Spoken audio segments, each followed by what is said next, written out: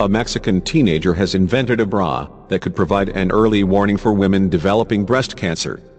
The technology uses biosensors to measure temperature and alert the wearer to any worrying changes.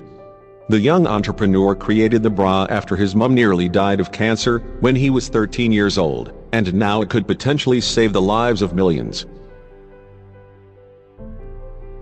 Julian Rios Cantu, 18, and his 3 friends developed the Eva Bra, which is equipped with 200 biosensors that monitor the temperature, shape and weight of a woman's breasts. Information is logged in an app, which will let women know if there are worrying changes. Women would need to wear the Eva Bra for just 60 to 90 minutes a week. Their company, Hygge Technologies, won the Global Student Entrepreneur Awards, GSEA, in Frankfurt, Germany on April 27 to 29. The Auto Exploration Bra is only at the prototype stage. Thanks to the XIA competition, they have won $20,000 to develop it further, writes BBC. The company says it is devoted to boosting women's quality of life by attaining a professionalization of the self-exploration method for the early and effective detection of breast cancer.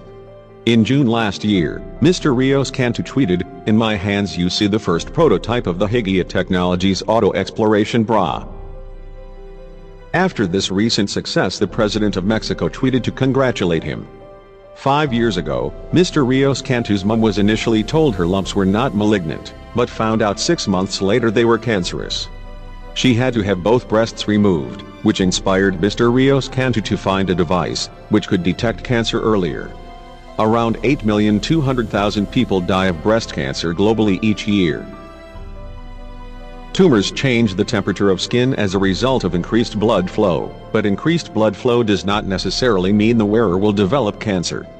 At present, there is no evidence to show whether this bra is a reliable way to detect tumors, and it's certainly not a good idea for women to use technology that hasn't been tested in good quality scientific trials, Anna Perman from Cancer Research UK told BBC. It's great to see young people like Julian getting into science and having ideas that could help with cancer diagnosis, she said.